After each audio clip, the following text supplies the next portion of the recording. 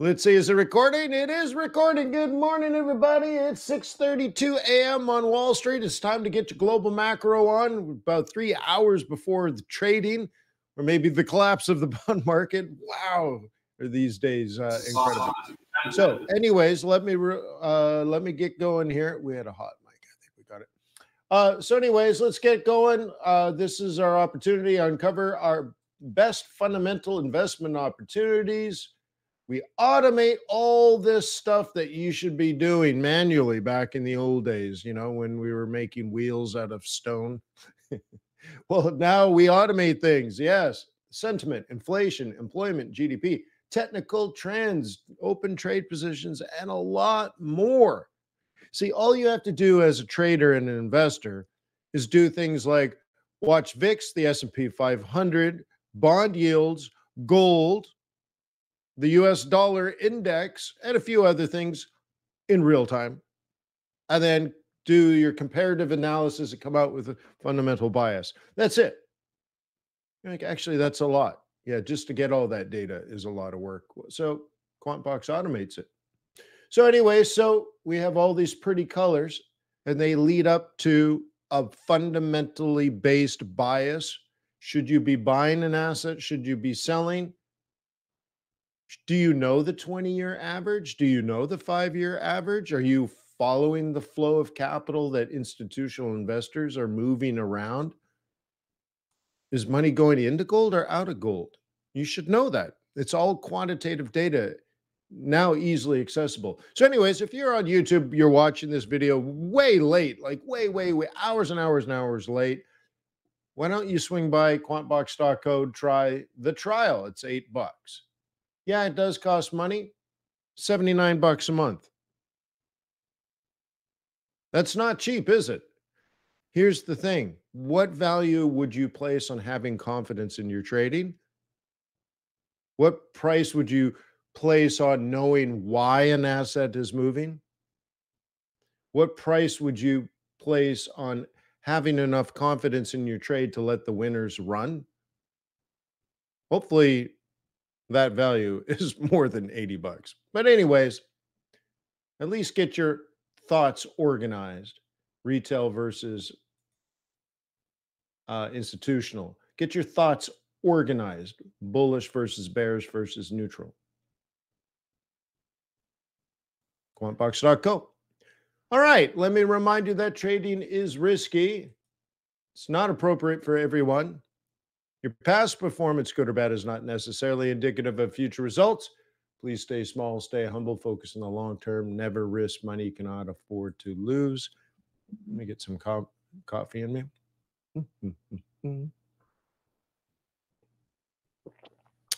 Oh, just a heads up. This is going away pretty soon, I guess. What day is it? Is it Wednesday yet? Yeah, I guess it's Wednesday, huh? So this will be going away pretty soon. I'm not sure if it's today or tomorrow. It's the last chance to get your fourth quarter outlook. And that reminds me, I haven't told anybody, but today, it's so funny, I haven't told anybody. Today is the course on trading stocks. Somewhere this morning, I'm going to have to send an email so I don't do the presentation by myself, which is kind of strange. But anyways, it's part of pushing forward, right? Just like a soldier, you keep moving forward. So I'm doing a stock trading lecture today at noon, and that's over at Investor Bootcamp. But that is tied, I did to this because I did talk about it in there. So the only people that know about it attended this. Okay. So anyways, let's get going. You guys going to attend? I need, what am I going to send out an email? Anyways, I'm probably going to send out an email to let you know. But worst case scenario, if you've already signed up for the stock trading course and you enjoyed the hour and 45-minute lecture last week, log into the same room and I'll be there just before noon. Okay. 10-year T-note, 4.8. We haven't seen that before. But you know what happened overnight? The 30-year hit 5. 5. End of the world, isn't it? Zombie apocalypse. Cats living with dogs. Republicans and Democrats hugging. Right? End of the world. Well, the last time we had a yield on the 30-year bond of 5% or more was 2007, before the global financial crisis, and we started flooding the global markets with free money through quantitative easing. So in a weird way, I almost celebrate that. Like, really? 5% on the 30 years bad? Not if you're retired. There was a time when you actually got money in return for saving. So in the course, that stock trading course, one of the things we talked about is financial intermediaries. There was a time when you could just save your money, like just put it in a bank account. Well, of course, now your banker just takes that and turns it into a bond purchase and then pays you interest, or you can put it in a money market, or you can put it in a CD. But it was normal to put money aside in something safe like a government treasury and earn earn a return higher than inflation. So now it's back. But I don't think it's the end of the world. It's a big change, but it's not the end of the world. So, hey kids, welcome back to reality. That free money that we've had for 15 years, yeah, that's gone. All that free money, yeah, that's gone. Anyways, yields on the 10-year, still not quite 5, but getting there. But notice though that we do have an inverted yield curve. Now, it's more of a J curve, if you will, where short-term interest rates, and I have nowhere to draw, but short-term interest rates, like if we looked at this and the 1, the 2, the 3, the 10, the 20, the 30. Okay, they're not quite to scale.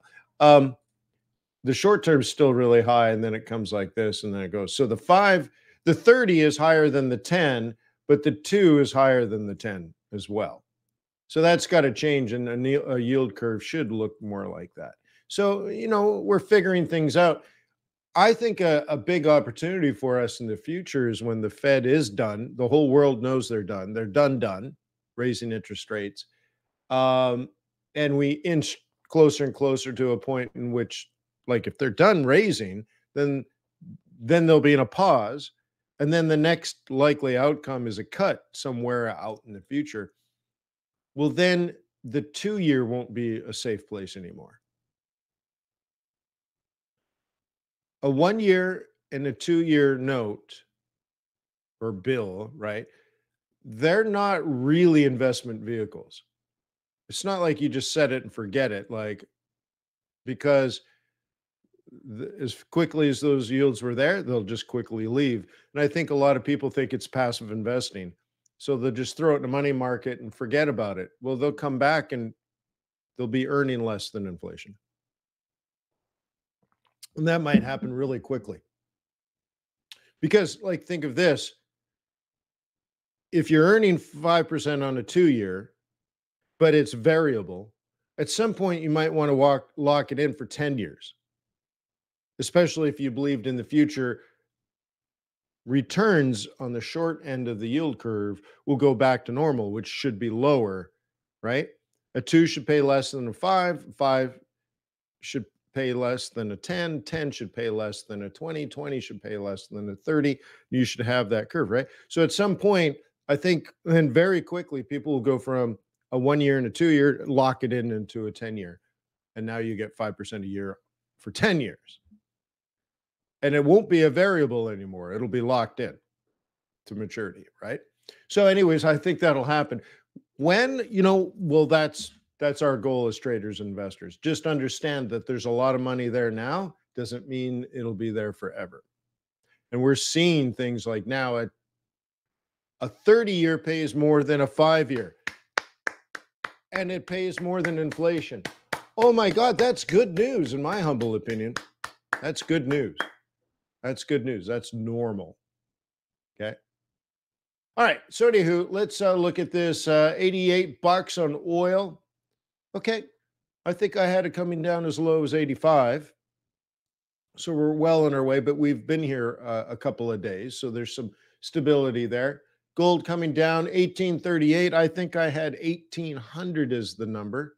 So that's normal. And I've covered this before. It's seasonal. There's a time to harvest your gold, and that's occurred. S&P 500 down. Okay. End of the world, everybody. End of the world. Oh, well, maybe not. So we'll take a look at that in a second. Euro dollar, yeah, well, dollar's strong with all this stuff going on. I mean, not only are yields just crazy in the United States, they're crazy in Japan. Okay, lots of stuff going on. And then Bitcoin, nothing. All right, well, could be worse. Do we have any changes going on here? Yeah, well, you know what? So yesterday, just in case you've been playing video games all night, Kevin McCarthy is Kevin McCarthy. I always say McConnell. McCarthy lost his job. All right, so Speaker of the House. What does that even mean? So I think the way that the order is, there's the President of the United States, there's the Vice President. Is it Speaker of the House third? It's third, isn't it? Third in line?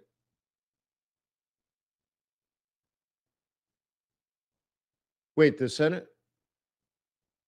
Is he not the House? He's the Senate guy? Sorry.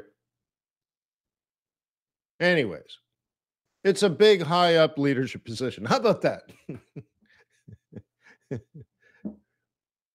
Okay. A big, high up leadership. He's House, but the Senate is third. I see. The Senate is next. Okay. Yeah, that makes sense. It does actually. Yeah, yeah. So then what is it? Fourth? All of a sudden you're like, wait, you're totally wrong. It's 17th.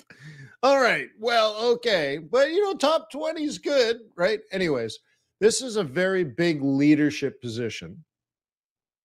Jim says fourth. Yeah. Okay. So you're the fourth most powerful person in the United States.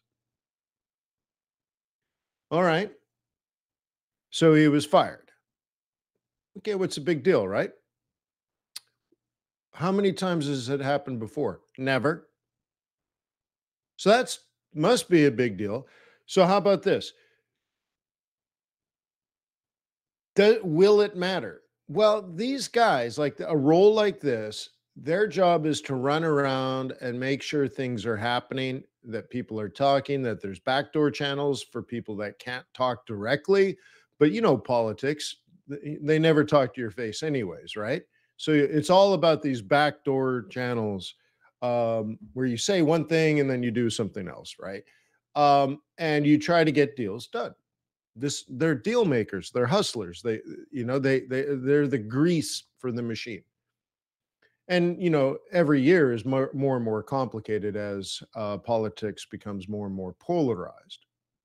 Okay, great. That person is gone now. Now they can't. Now the this sort of backdoor communication and stuff, well, the deal maker's gone. It's going to be a problem. So why did he get fired? Do you remember that whole government shutdown thing? They were going to shut down last week. He made sure the government didn't shut down. So now he's fired. Okay. Maybe, right? That's pretty much it. I don't know the politics behind it. Obviously, he did he did something to keep the door open, which means he's made deals, and then the people that don't want the deals are now upset, and so everyone's upset. So they got a deal done, and now everybody hated him, the Democrats and the Republicans. They're like, whatever, but he kept the government open, and he thought that was the right thing to do. But now it's cost him his job. So now, guess what? We're going to run into the same problem, because that only fixed things for 45 days. And now there's nobody to fix things.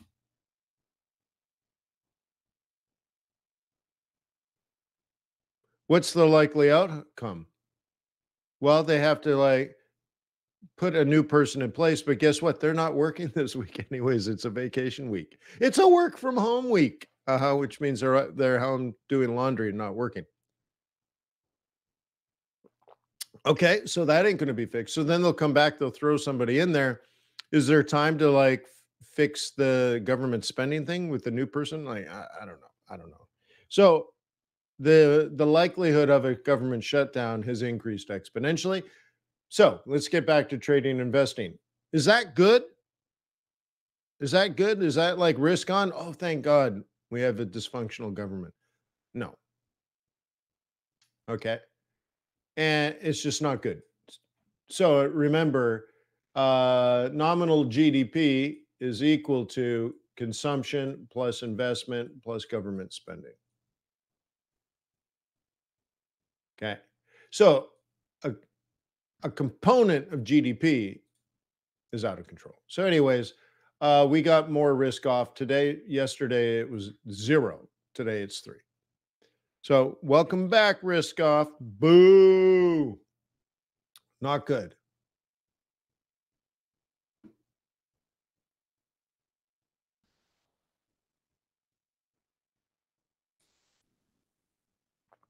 Okay. Swissy got strong on us overnight. Everything up here is unwanted. Okay. All of this, no good. Lots of things, no good. Okay. A lot of volatility in the ends over the last 24 hours, dropped hundreds and hundreds of pips and then rallied back half of that. I think that's kind of where we are now. So these look up, but they for a while were horribly bearish and now back up. So could be worse. Lots of volatility. Japanese stock market negative 2.28 today. Yeah, that ain't good. So we can get rid of that and try to normalize this distribution. Okay. Now, one of my challenges today, and I hope I have the capacity to do it, is you know how I do something like this, and I'm like, there's the mean, and then we do y equals mx plus b, and then we, calculate the variance, and then we square the variance to get the standard deviation. Okay, this is for calculating a distribution here. I'm going to try to use the same process, if you will, to analyze risk and return.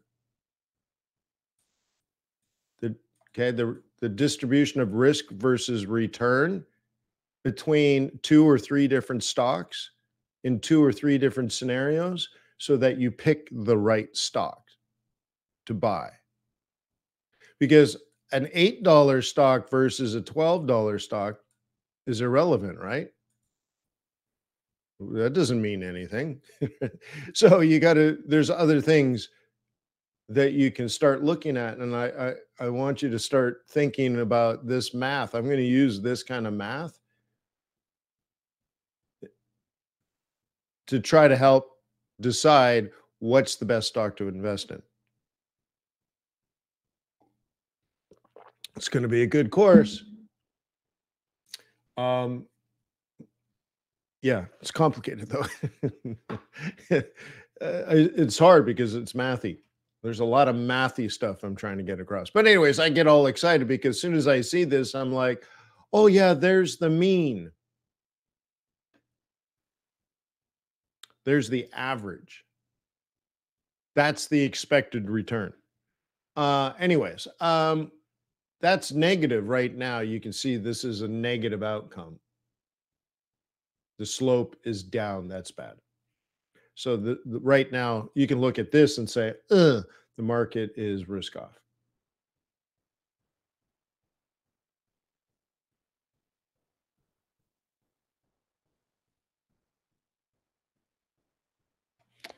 Anywho, holy smokes. Guess we can quickly look at this. Yeah, yields are just crazy. Again, up 6% for the week.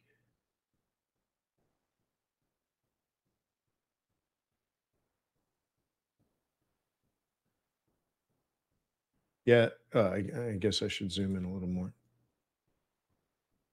The biggest losers, Japanese stock market, American stock market. Look at 33,000.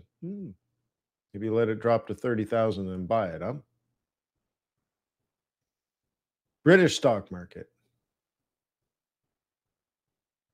S&P 500.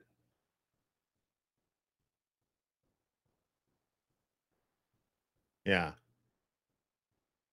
cool. Well, in the long run, hopefully it's higher than 4,000, right? Yeah, I'm so proud right now as a parent. My son, who's under the age of 18, opened his Roth IRA yesterday. Oh my God.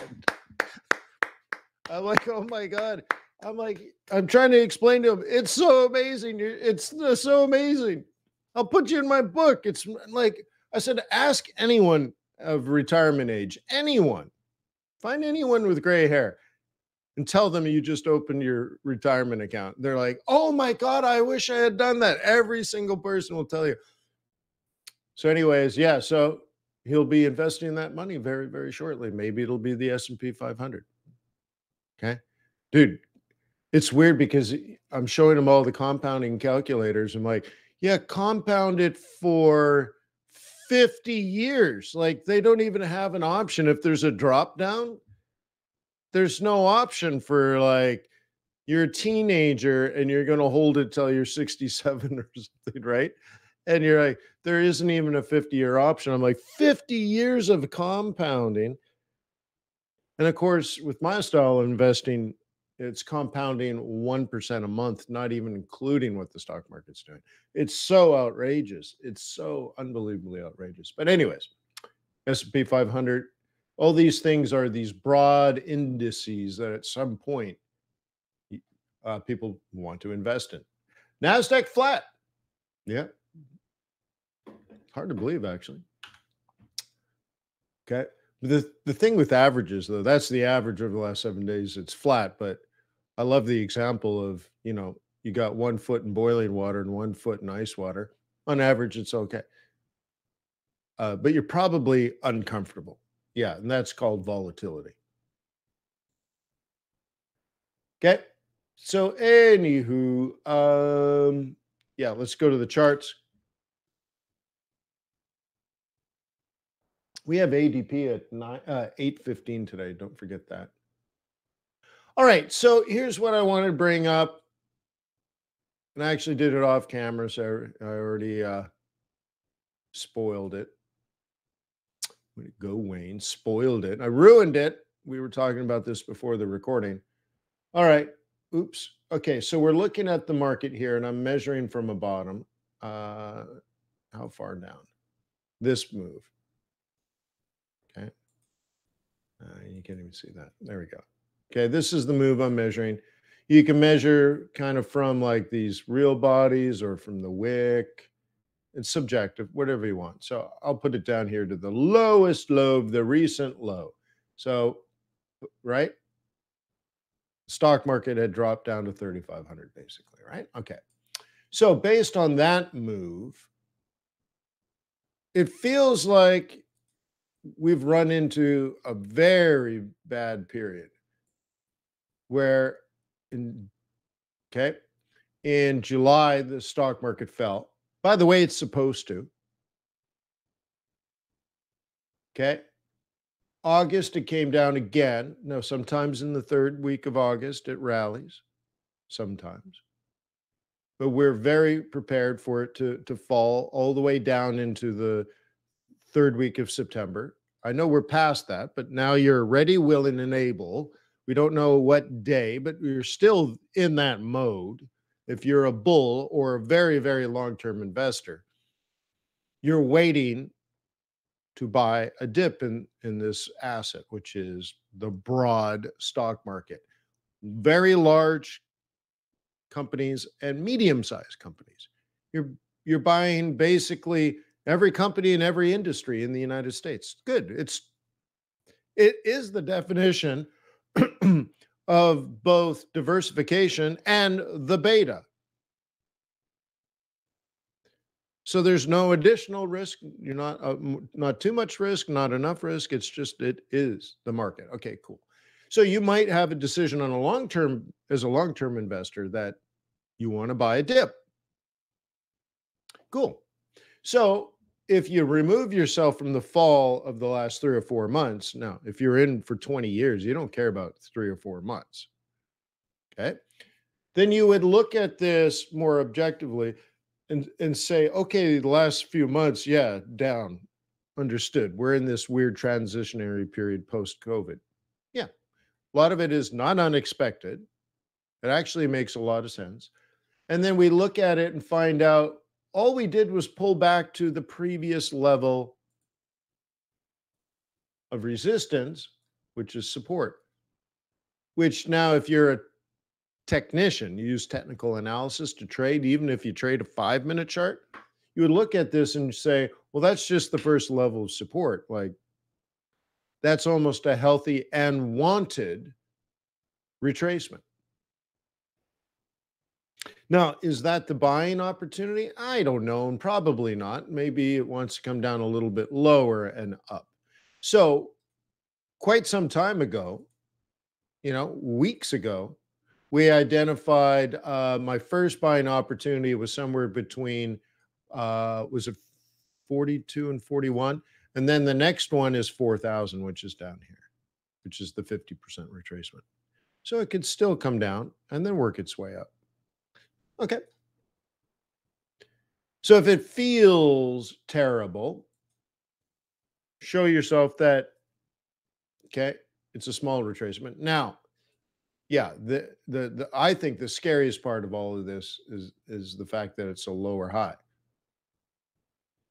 So what did I do back in July and August? I essentially took risk out of so I wasn't in just the S&P 500. There's also NASDAQ. There's also Dow.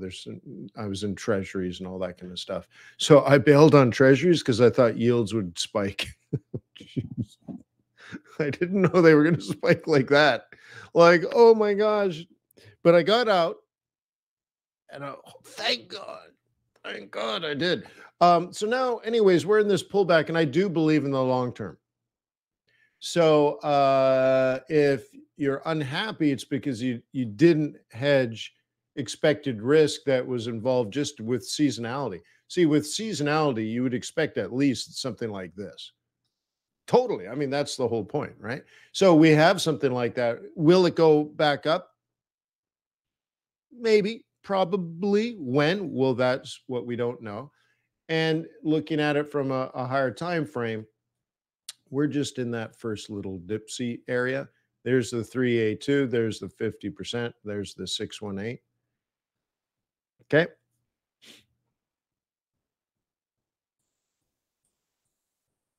Okay, is the big question mark.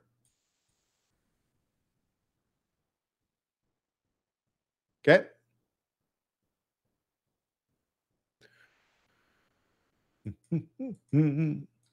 So hopefully it's not the end of the world. Hopefully it's not a zombie apocalypse.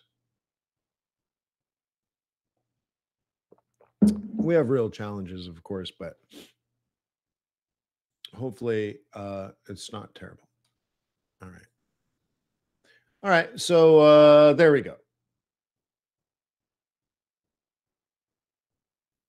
Gold stabilizing now above. Okay. Now above the predicted EMA. Interesting. That hasn't happened very often. Okay. We're still below the daily pivot on gold. Okay. Let me clean that up. Maybe we'll do the hourly. So definitely a hesitation going on here.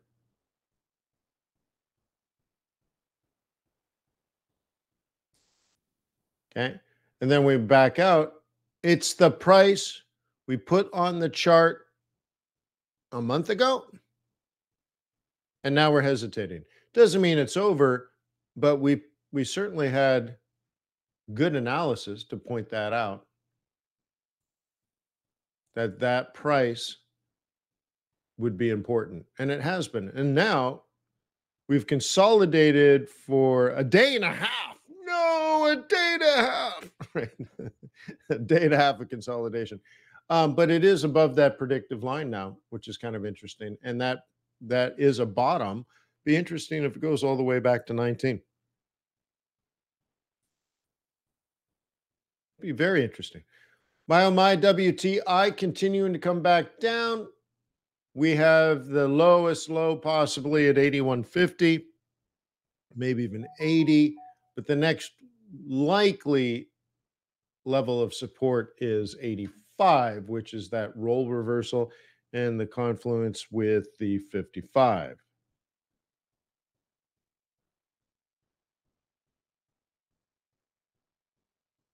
Boop, boop, boop. All right. Okay. So what do we see here?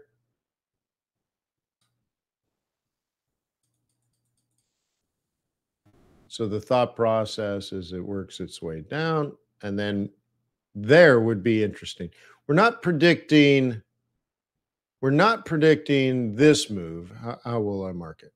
We're not predicting this move. We're saying if you get a move like that, then you want to look left here.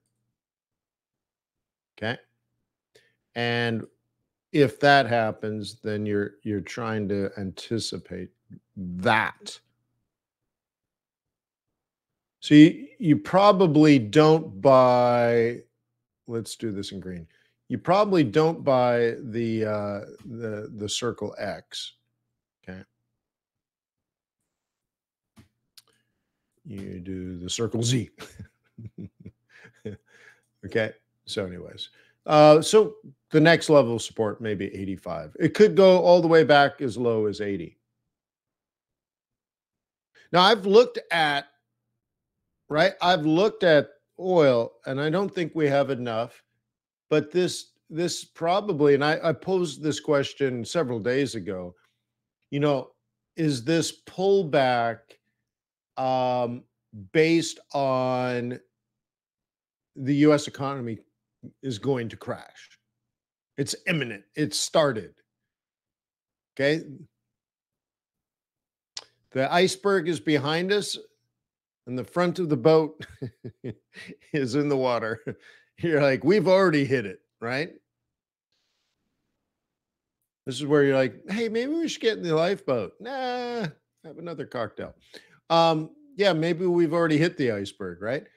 So if that's the case, don't worry about driving your F-150 to work because you're fired. How come you're fired? Well, nobody's buying our stuff, is what your boss says. So they lay you off. Okay, so now you don't have to go to work. So all that kind of stuff. That could be the narrative, or it's just a pivot. Okay. So, anyways, I got my eyeball here. Now, if you are trading like the pure pivot strategy would be like that. This M2 is very important. So your line in the sand might be 87-ish, 87 and a half, 8, right? But I kind of like to combine a little bit. So price action with pivot points, you're just predicting some sort of move like that. You're not quite sure, is it going to be a 3A2, a 50%, a 618? Like now, but now we're splitting hairs. It doesn't matter. In that case, well, I think what matters is you're buying a dip. That's what matters. So this is okay. If you're going to use Fibonacci, you would just say somewhere between the 382 and 618. And it's that purple zone.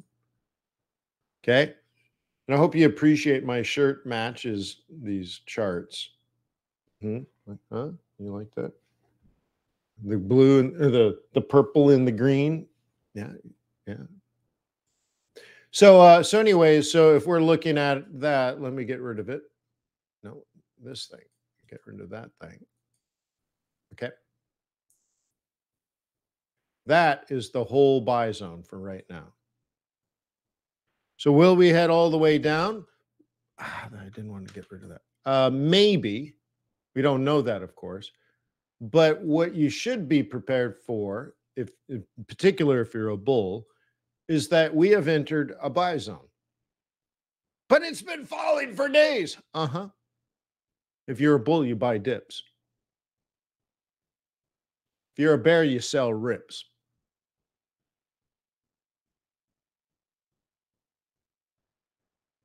Okay.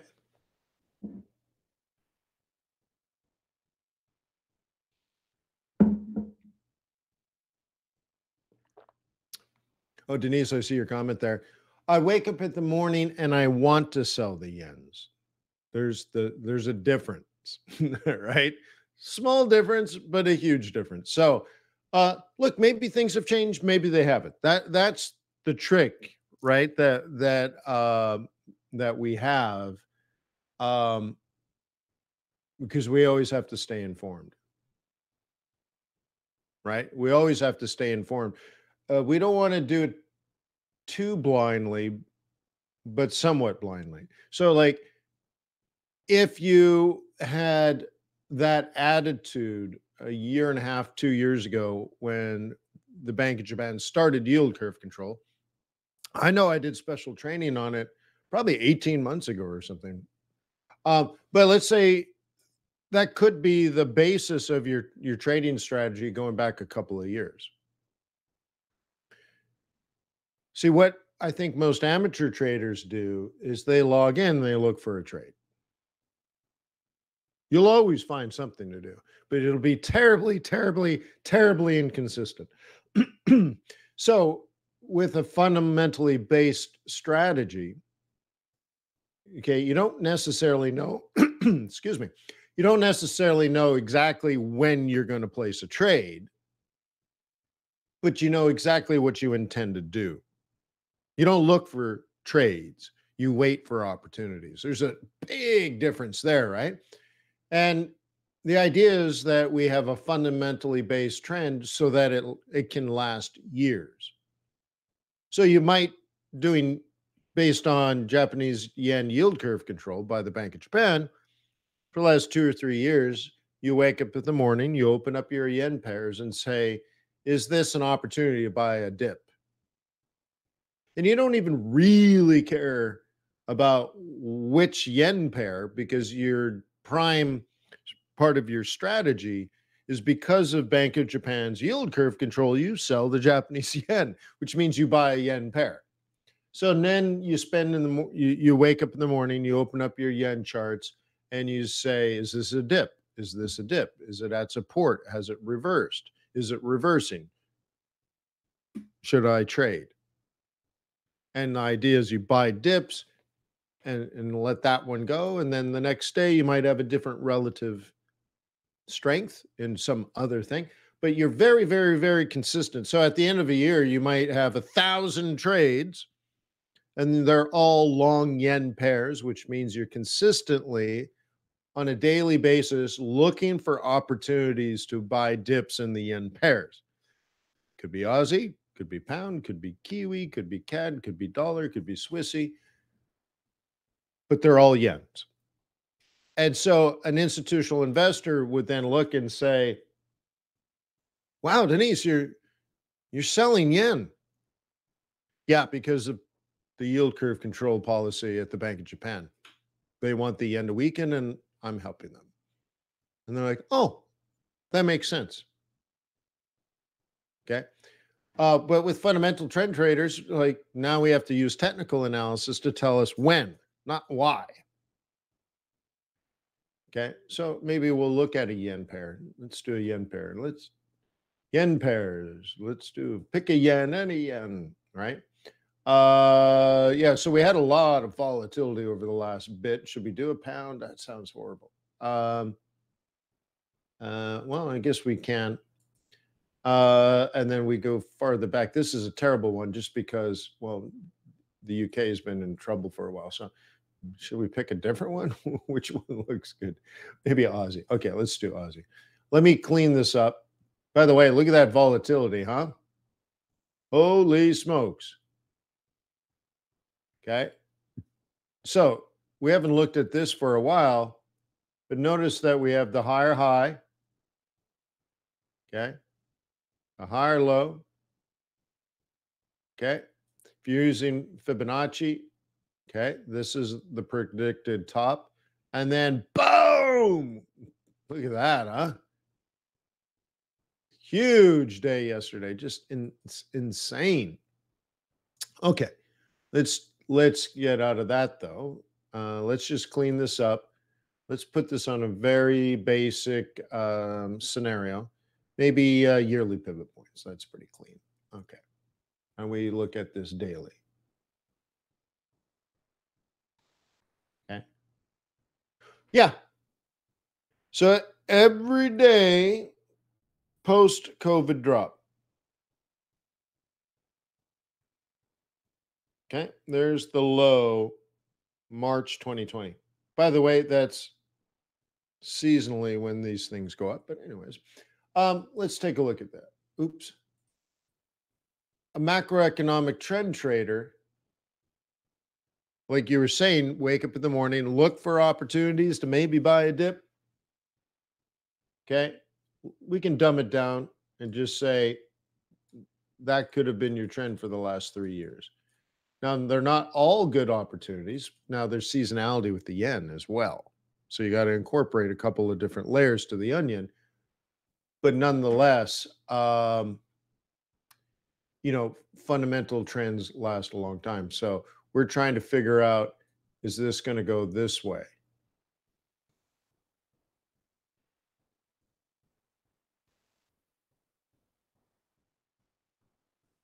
Okay.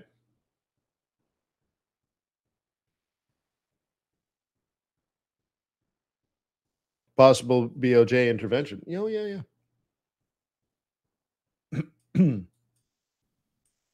Okay. So we had a couple of bad days. Is it meaningful? It could be. And this is why you have QuantBox. So you look at the seasonality of yen pairs and you say, well, is this the time of year I should be buying a yen pair and assuming a higher high? Okay. That gives you conviction. And then now you wait and do your technical analysis. So let me zoom in. Okay. At what point will you feel comfortable buying a dip? That's that's how you use technical analysis now. If you've done seasonality and if you've done fundamentals, you would have made a decision now. Let's say buy any yen pair. Okay. So now you're analyzing Aussie yen today. Are we at support? Maybe. Yeah. And then when you're at support, maybe you could even drop into a smaller time frame and say somewhere around this price, you're looking for bullish trading patterns. And it might be Aussie yen, but it could be CAD yen, it could be pound, it could be, okay, that's all relative strength. Each individual day, you don't know which yen is going to go up the most, but that's not what you're trying to guess, right? Over a period of time, all assets with a yen on the right side of it will go up. So any given day might offer an opportunity, and many days will not. Either nothing is moving up or they're all moving down. But you're not trying to figure out what you're doing. You're not looking at the charts for answers of what to do. Your charts only identify at what price and what time. Okay. And going back to this longer term chart, there are plenty of times when it's not a good opportunity at all. It's a horrible opportunity, but you're trying to stay with the fundamental trends. I would say generally it's been up. Trying to get this in. There we go. I would say so. These are weekly candles now, huh?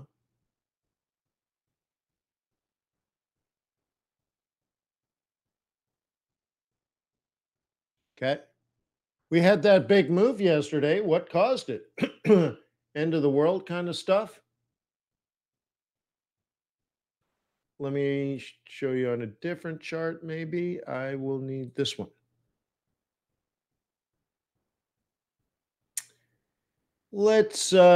I'm going to put a line down here and then I'm going to open it up. And let's put a random psychological number that is completely meaningless except for stupid humans. Not meaning it was meaningful to some people who are stupid. No, all humans are stupid.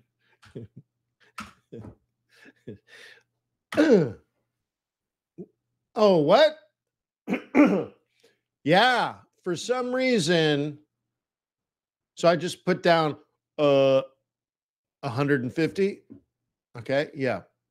So for some reason, all the fundamentals haven't mattered to people. These crazy deficits and negative GDP and all this stuff. And then we hit 150 and now everything's changed. Okay. And some people were talking yesterday about that this move was Japan. I don't look at it that way. I think this was the market. We hit 150 and everybody was out. And this was Japan.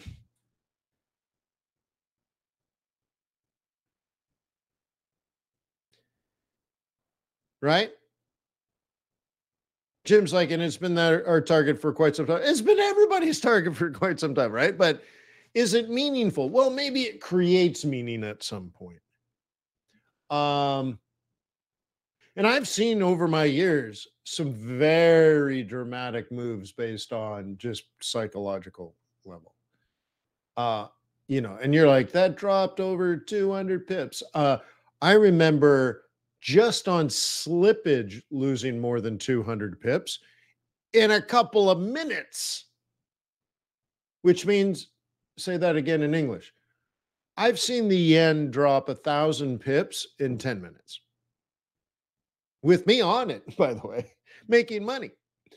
But then there's no market when you try to take profit, right? So anyways, so it dropped 1,000 pips and then rallied 700 pips and then dropped 300 pips, all in that 10 minutes. And so you're like, that's a big day, there's no doubt. But son, let me tell you some horror stories, right? Like that's where you got to, right? The old trader, the old worn out traders that put their arm around the new traders, like, let me tell you the war stories, right? Like that's a big day, but oh my God, I've had 5-minute candles bigger than that, right? So it's a big day, but it's not a disastrous day. And again, the way I read this is it's purely psychological. The market took profit and then it dropped hundreds of pips, which then the Bank of Japan intervened and pushed it back because of, wait for it, yield curve control. So anyways, what do we do now? Nothing. You're right in the middle. Bears, right? So bulls took profit and bulls bought it back. Yeah. Cool. But probably not described that way in whatever media you watch or whatever YouTube guru you pay attention to. Probably you hear the opposite. And then you're like, wait, I don't think you understand the Bank of Japan. But anyways, so interesting. Okay, so I got to go because we got ADP. Okay, we got ADP today. I keep forgetting. It is Wednesday, right? I never know what day it is. It is Wednesday. My phone says it's Wednesday. Yeah. All right. Sorry, I have like 4 hours sleep. It is Wednesday. Good. So ADP is going to come out at 8:15, and that can be volatility, and everybody's sensitive. Like, what's NFP and what's the Fed going to do, and all that kind of stuff. So lots going on. Busy week. So I'll let you to it. Peace on earth. May the pips be with you. May your profits be above average. I'll see you later, I'm sure. Cheers.